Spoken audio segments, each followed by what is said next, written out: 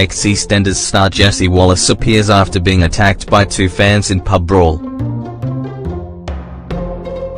Former EastEnders star Jessie Wallace appeared to be in good spirits the day after she was caught up in a late-night pub brawl.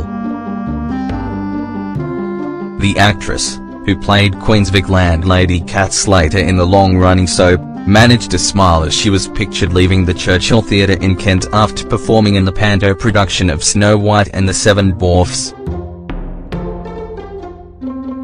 Jessie, who is playing the Wicked Queen, was wrapped up in a black puffer jacket, scarf, and woolly hat as she left via the stage door. The actress was left shaken after the incident. Image, Goff photos. The former EastEnders star managed to flash a smile. Image, Goff photos.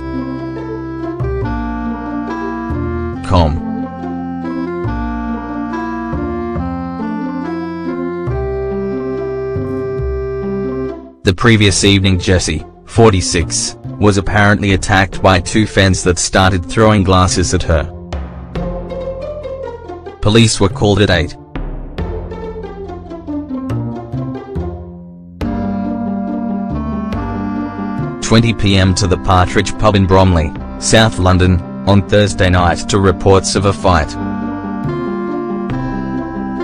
Jessie's manager Phil Dale said, although very shaken by the intrusion into her private time with her family and friends, Jessie is looking forward to being back on stage in Snow White and the Seven Dwarfs today. Lee Ashmore was at the pub where performers of the Churchill Theatre pantomime were enjoying a quiet night of drinks together. Leslie said, "There was a nice atmosphere until these two drunks were asking Jessie for a photograph. They were hassling her for a photo and she said no because they were too drunk.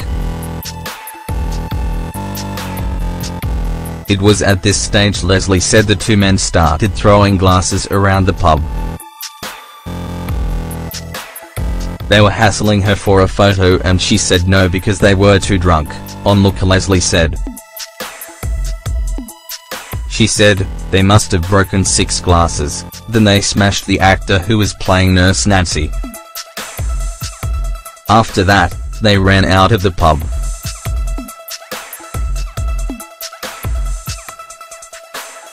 Leslie said Jessie was furious, after fellow thespian Jason Sutton was left needing medical attention.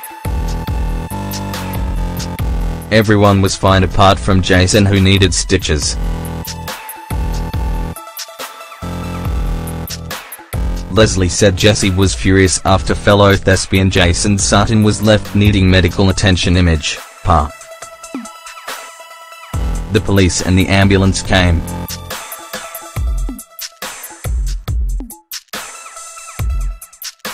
I'm surprised nobody was worse off. They started chucking glasses at her.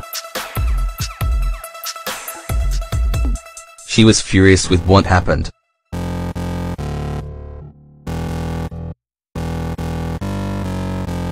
Less than 24 hours later, on Friday afternoon, Jessie and Jason performed at the theatre and then returned for the evening show.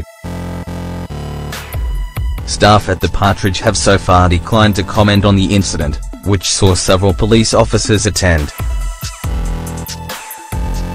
No arrests have been made and inquiries continue according to Met Police.